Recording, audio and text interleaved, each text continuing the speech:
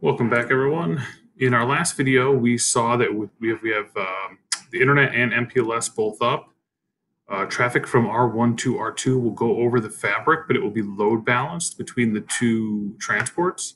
So I wanted to make a policy to prefer one over the other.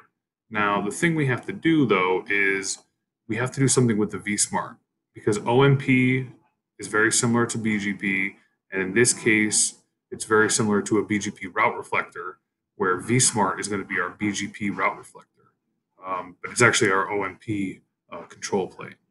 So if we look in here, we see that we're in CLI mode for the vSmart, and we can't push policies if it's in CLI mode. We can only push policies if it's in vManage mode. So we're going to make some quick templates. This isn't going to be anything you really haven't seen before, but I'll just go through very quickly, and then I'll end the video and then start another one for actually pushing one policy. So we're going to make a VPN 0. We're just going to call this vSmart VPN 0. I'm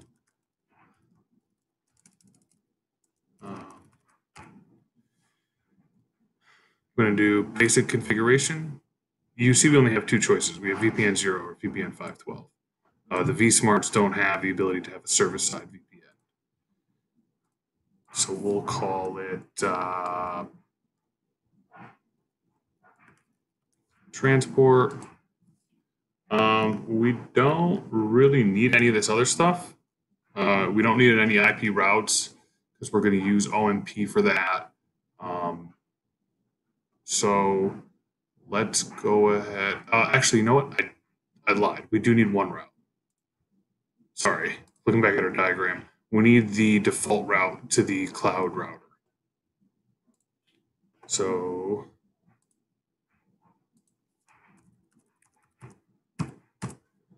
otherwise, we would lose our connection to all of our devices.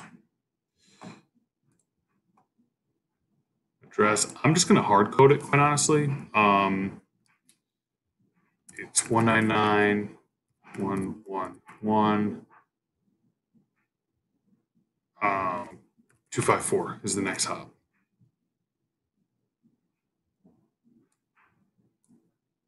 So we have a default route to that next hop. And I'm going to hard code it because we only have one vSmart. There's no need for me to really mess with the templating too much. So let's save that. Let's create an interface. vSmart, let's make an interface. Let's call it vSmart VPN 0 interface. Actually, we'll just copy and paste it. All right. We're going to no-shut the interface. Our interface name is ETH1 in this case. It is a static IP address, and I'll set this one as a device specific. It does need to be a tunnel. So if we didn't set this, we would lose all of our tunnel connections to all the devices. So let's set SSH on. Let's set netconf on. Don't believe we need anything else on the interfaces. Let's save. All right. And now we can quickly make our management VRF, or VPN, excuse me. vSmart VPN 512. This one is going to be 512. We'll give it a name, management. And in this case, we really don't need anything else. So this is a really quick config on that. We do need a template for the interface. So again, we'll just do vSmart VPN 512 interface. Global no shut. Interface name. This one is ETH0. And we'll make this device specific.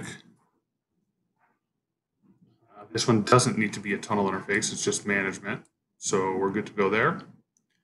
And that should be all we need. So let's go ahead and create a device template. We'll do it from a feature template. Go down to vSmart. We'll just call it vSmart for our template. And let's go ahead and create our VPN 0. We'll add our interface, the VPN 0 interface, 512, add the 512 interface. All right. And that's it.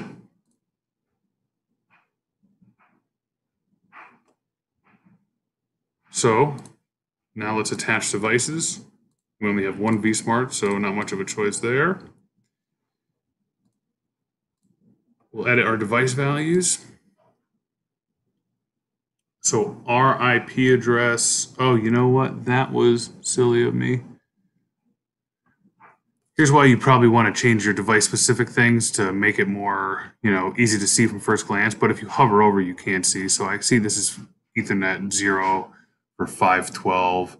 So it's not the end of the world if you don't plan properly, but it's also a lot easier if you do, go ahead and 199.112/24. And if you're wondering where I got these values, if you kind of forgot, when I originally configured my vSmart, so this is my vSmart CLI, I went ahead and manually configured the system IP, the site ID.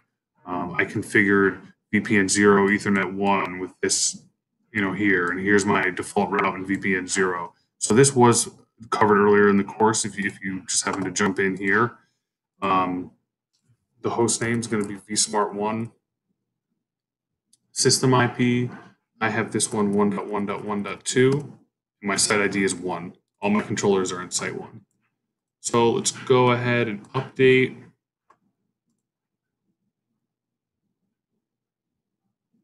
This is going to just verify my syntax.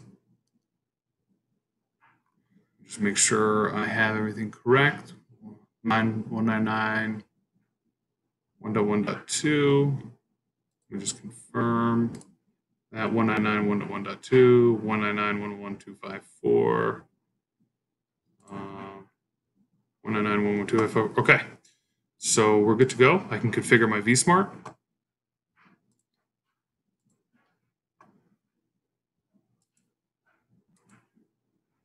All right, so that's a success. So now we can go back into devices, controllers, and we could see that our vSmart is now in vManage mode. So on the next video, I'll go ahead and push a policy.